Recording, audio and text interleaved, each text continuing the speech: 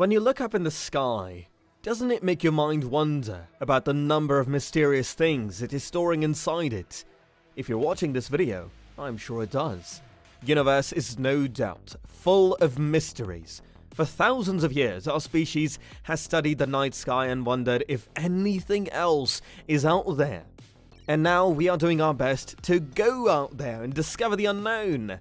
Humans are driven to explore the unknown, discover new worlds, push the boundaries of our scientific and technical limits, and then push further. The intangible desire to explore and challenge the boundaries of what we know and where we have been has always benefited the society. But there is one problem from which we humans have been grappling for a very long time, and that is distance. Just a reminder about our new giveaway. We're giving away the new iPad Pro or the new iMac Pro. The choice is yours. All you have to do is watch the full video, leave a like, comment the keyword hidden in the video, and make sure you're subscribed. It's that simple. Space travel is not like it is portrayed in science fiction movies. The sheer scale and size of the distances between stars is very difficult to comprehend. Travel to a nearby planet such as Mars would take a couple of years, and even then only when the planet's orbits are in alignment. You must be familiar with Elon Musk's plan to take humans to Mars and NASA's aim to send astronauts to the Red Planet. But what you don't know is the massive scale involved when it comes to space, with the distance and the time involved making the idea of distant manned space travel almost impossible. Or should we say, impossible yet. Because recently, scientists accidentally discovered something terrific which will enable faster than the speed of light travel. What is this discovery? How will it impact our mission of space exploration?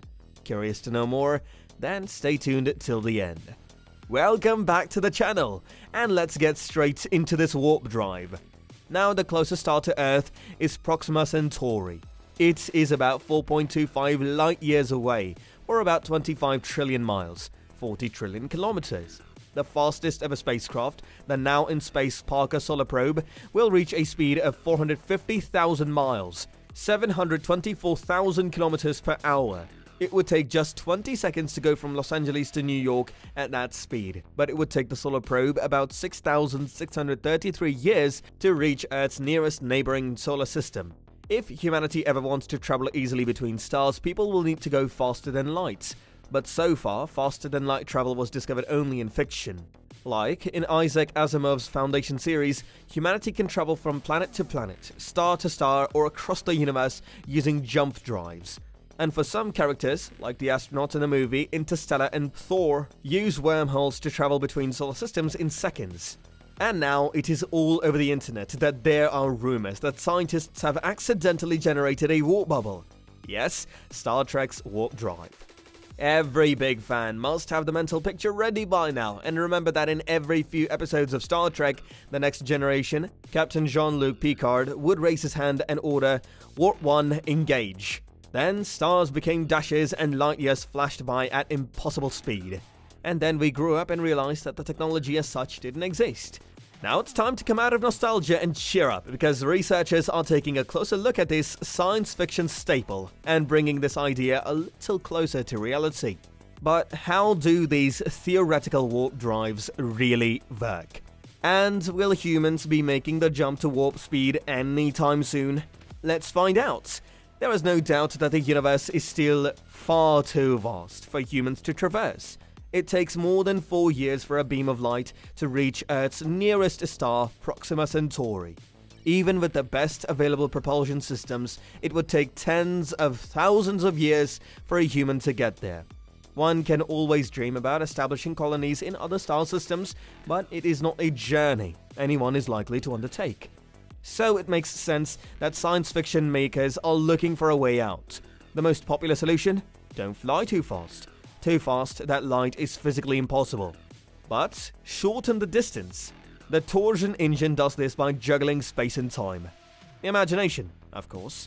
But perhaps one day it might be possible to reduce the travel time. There are many ideas about how to do that, from laser-accelerated solar sails to nuclear propulsion. But even with the aid of these technologies, you would not get too far in a human lifetime. The galaxy really is open only to those who travel as fast as light or faster. For that very reason, imaginative physicists have long been pondering their ultimate propulsion system. A bubble in space and time in which a spaceship could dash from sun to sun, just like the USS Enterprise did. The fact that scientists are dealing with the idea at all today is thanks to a 1994 paper by Mexican theoretical physicist Miguel Alcubierre. In 1994, Alcubierre watched an episode of Next Generation while he was doing his PhD research on hitherto unknown corners of Einstein's general theory of relativity, where heavy masses can curve space and time.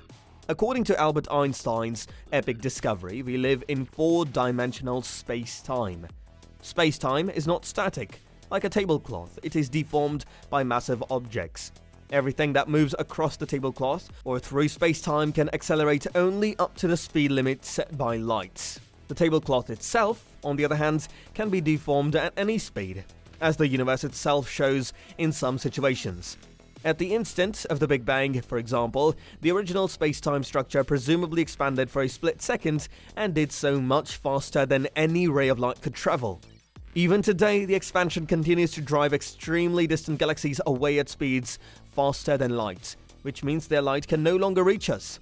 And so Alcubierre picked up a scrap of paper, did the calculations, and laid the foundation for an article that appeared in the Trade magazine later that year.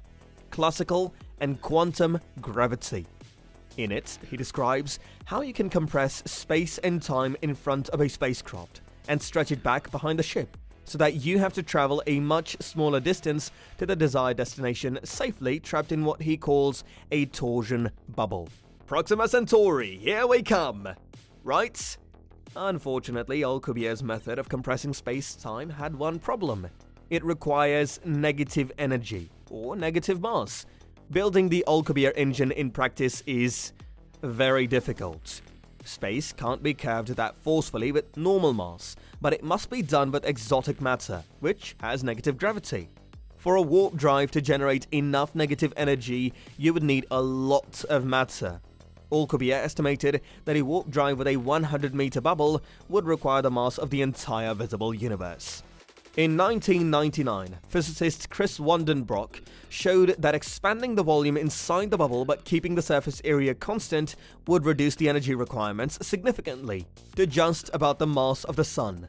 A significant improvement, but still far beyond all practical possibilities. Dozens of warp engine publications would follow in the following decades, but they all remained theoretical exercises and thought experiments. Until Eric Lentz, a physicist at the Pacific Northwest National Laboratory in the US, stepped in. For Eric Lentz, it all started with Star Trek. He studied physics at the University of Washington, wrote his PhD, dissertation on dark matter, and generally became far too busy to be concerned with science fiction. He suddenly had plenty of free time on his hands, and childhood fancies in his head. Lentz read everything he could find on warp drives in the scientific literature, which was not very much. Then he began to think about it for himself. After a few weeks, something occurred to him that everyone else seemed to have overlooked. Lentz put his idea on paper and discussed it with more experienced colleagues.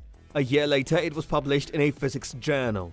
But the problem was still there. No one was able to get around the problem of negative energy, until Lentz took it up during the lockdown in Göttingen.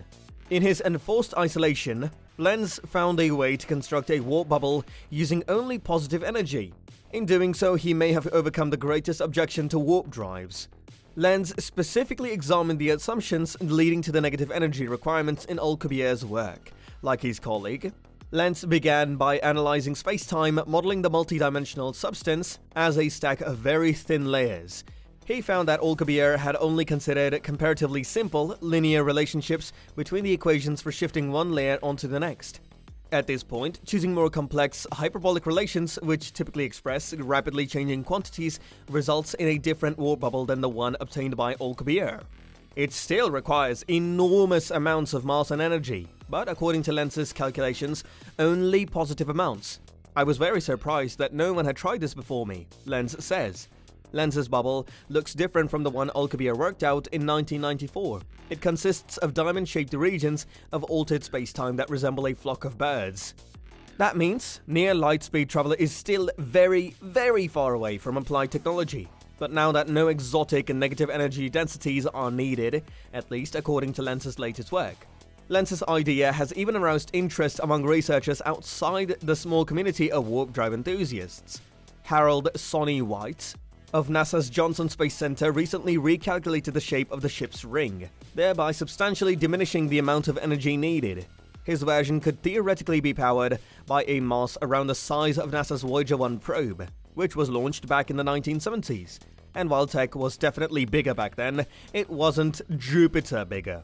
The findings I presented today change it from impractical to plausible and worth further investigation, White says. He and others have already begun experimenting on a miniature version of the warp drive in their lab. Lavinia Heisenberg, a professor of cosmology at the Swiss Federal Institute of Technology, Zurich, Heisenberg and her student, Sean Fell, found Lenz's paper so exciting that they built on it by designing their own positive energy warp bubbles that would require as little as 1,000th of the mass of our Sun. There is still some debate about whether warp bubbles really can do without negative energy. Recently, 3 theoreticians suggested that this claim was only true for observers moving next to the bubble. Plus, not everything that seems possible according to the theory of relativity actually exists, or is technologically feasible. Lenz, on the other hand, is actively working toward a practical application of his idea. After his research in Göttingen, he took a job at an IT company. But in his spare time, he still thinks about how to accelerate a bend in space-time to speeds faster than light and how to reduce the energy required to do so. Lenz also advocates looking closely at the surroundings of neutron stars. It could be that these ultra-compact stellar remnants eject bubbles like those that he describes in his paper. As long as one doesn't let personal biases get in the way and accepts what evidence tells you, it's a field of research that is as worthy of being pursued as any other, he says. Lenz also wasn't the only one who started fiddling with warp engines during lockdown. Physicist Alexei Bobrik and businessman Gianni Martier published an article around the same time in the same journal that went a little further than Lenz. They calculated a torsion engine would need no foreign matter if it did not fly faster than light, or more precisely, when you don't shorten the distance so much that you reach your destination before a beam of light arrives. In addition, they revealed a new problem. According to them, a spaceship, even if it is neatly embedded in a warp bubble, will not move on its own. So even in a warp bubble, you need a drive. However, this turns out to be so difficult that you cannot, effectively, break the speed of light, they wrote. A practical problem that Lenz believes will prove solvable in the future. Opinions are divided. For now, anyone can continue to dream that the door to it, the final frontier like Star Trek, you say so beautifully, ever deviates. That we will finally cross that last threshold in the deep universe and travel to the distant worlds and alien civilizations that the stories have promised us. So that was it for the day. Hope you liked the video. If you do, then like, share and subscribe to the channel to show your love. See you in the next video. Until then, peace.